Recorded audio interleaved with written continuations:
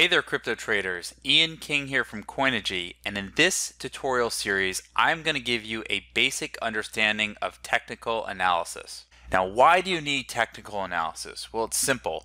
Markets, whether they be stock markets, bond markets, forex markets, crypto markets, all display trends. And when you understand the trend, it can help you capitalize on highly profitable trades.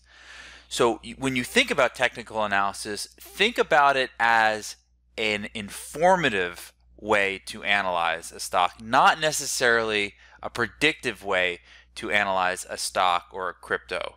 Now, technical analysis was first introduced by Charles Dow in the late 1800s. And what Charles Dow thought, and this was called Dow Theory, is that the market already reflects all possible available information.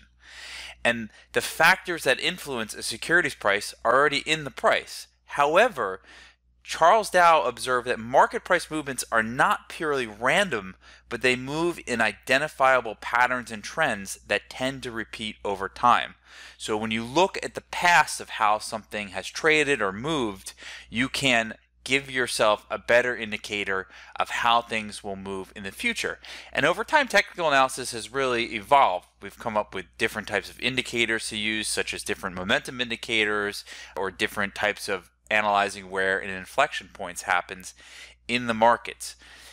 And the core of this really is to analyze these price movements and use different types of trading signals and other charting tools that properly help you evaluate the strength or the weakness of a given security.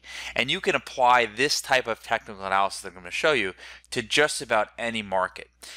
Something that's really unique to crypto, though, is that the patterns in technical analysis actually work better in crypto than any other market I've seen in my 20-year career.